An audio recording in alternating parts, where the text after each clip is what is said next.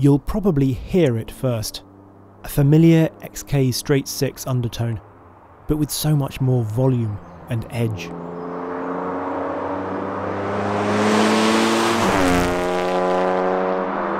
Maybe you then catch a glimpse of it, and a glimpse is all you need to recognise such an iconic shape.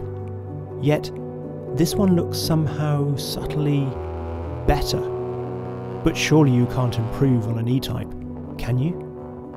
Well, Eagle thinks you can, and I'm inclined to agree.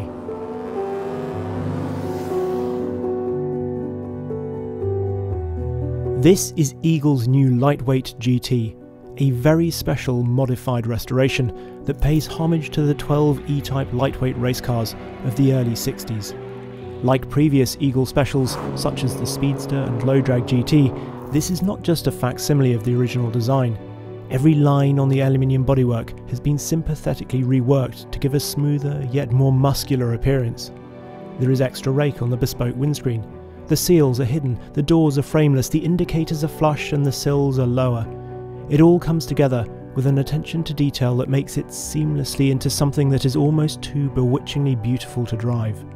But be driven it definitely should be, because you need to make use of what is under the bonnet. Eagle has fitted its own all-aluminium 4.7 litre engine with a wide-angle head, big valves, and for this race-inspired road car, triple Weber carburettors. The numbers are 380 brake horsepower and 375 pounds-foot of torque, which is ample when you consider that this car really does live up to the lightweight part of its name. In this spec, it has had the proverbial magnesium kitchen sink thrown at it.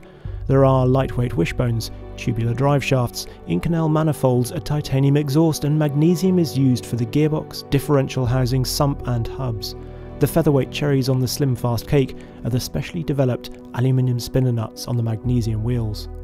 All in, this car has a dry weight of just 1,017 kilos. But Eagle hasn't forgotten the GT part of the name either. This is no stripped out racer inside. The interior is just fantastic. All the vents, the switches, things like this just feel gorgeous. There's such a quality to it. And this headlining, oh, so soft. The seats have improved over the years as well. These are the best ones I've sat in of any of the Eagles. They just put you at exactly the right sort of angle, and they're really comfortable as well. But they hold you nicely when you get into the corners. That long bonnet does feel like it needs to be fed into the corners. It feels like quite a big car because of that long bonnet out in front of you. In fact, it's tiny really, but just because it's so low and so long, it looks bigger than it is.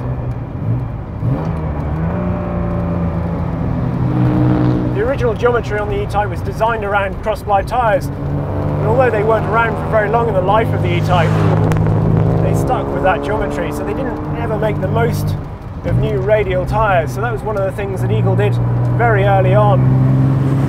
This has got Öhlins dampers, and they are fantastic. The ride on this is quite busy at low levels, and then it just gets into that state at a certain speed where you feel that it breathes with the road much more. You feel they get into their happy place. This is the best of the Eagle Special Editions that I've driven, certainly. It just feels that much more precise. You can sense exactly what the contact patch is doing. I feel happier driving this that much harder. Because you're sitting pretty much on top of the rear wheels, it makes sensing the levels of traction that much easier when you're pushing on. It also tends to exacerbate any feeling of oversteer because you're that much further from the point that the car is pivoting around. Of course, as well as the looks and the suspension, the other big part of this car is the engine. This wide-angle head, 4.7 litre aluminium block engine. But I think for me the biggest part of its character probably comes from the 3 Weber carburettors. So normally Eagle uses SU carbs, they have done fuel injection as well.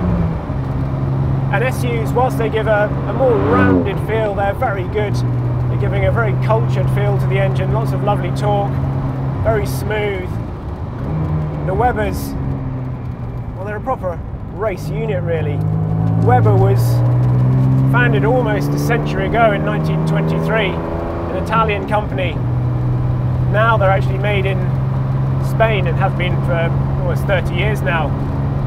And what makes them special is you get the 6 chokes, so they're twin chokes, so you can just feed more air in. They're harder to tune, and they have more of a distinct power band. They can be a bit sort of grumpy around idle or at lower revs, but this has still got a lovely amount of torque lower down, and then when you get into the distinct power band, well,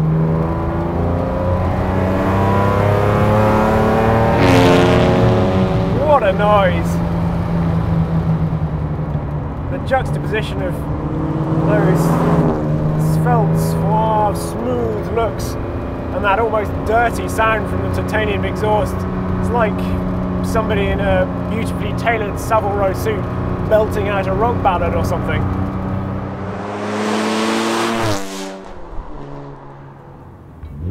And that idea of a civilised race car gets to the very heart of where this Eagle interpretation differs from those competition originals or Jaguar's own continuation cars.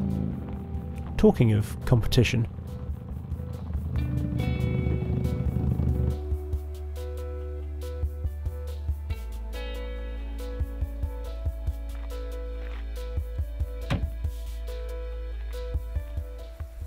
the Jaguar E-Type lightweight got its reputation as a fearsomely fast race car from that place down there, Goodwood.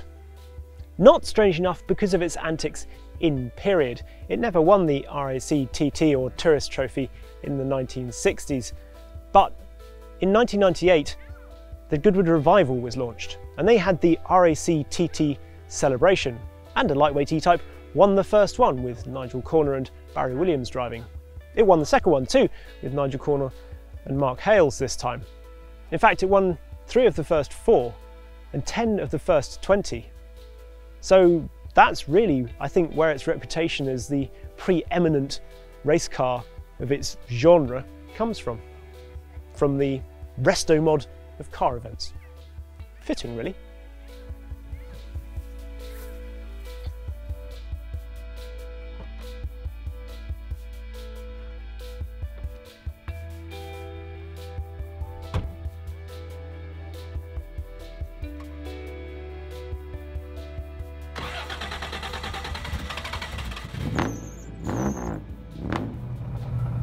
I love that. In neutral, clutch, you just hear the gearbox rattling. It's just like it's like a GT3 or GT3 RS. I really like that. There's that mixture of road car and race car in this one that's really, really evident. That blend of road and track becomes more evident the more miles you do. You realise that it's a really keen engine, and although it's happy to sit at lower revs, the way it responds to the throttle, helped by the whole car's lack of inertia, means you're always being encouraged to keep reaching for that power band, which kicks in at a very attainable 3,600 RPM. So it feels like you can make the most of it more often than you'd think. The thing that always sticks with me about Eagles, and particularly this one, I think, is that they feel so solid is perhaps the wrong word, given that they're lightweight, but strong, I suppose. That's the feeling that I get from these. The steering is meaty, all the responses are lovely and well connected. This gear shift is obviously very E-Type. Slow down here, you can see there's a long way across from second up to third. It's a real throw it across the gate like that. The other thing I hadn't expected about being here is actually how airy it would feel. I've always thought that because this obviously has a much smaller sort of hardtop, I suppose, than the low drag coupes, it might feel a bit claustrophobic.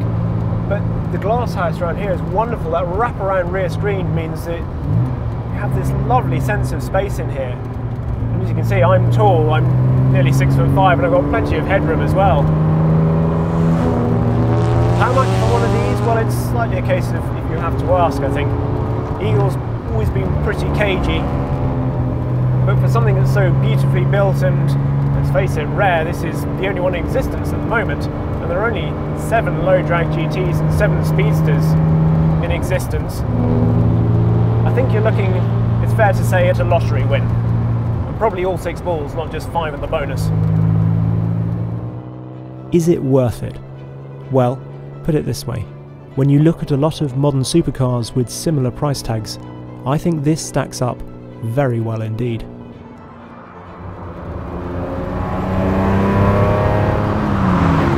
This really is dream drive sort of stuff. View out over that long bonnet, the vents. This is wonderful.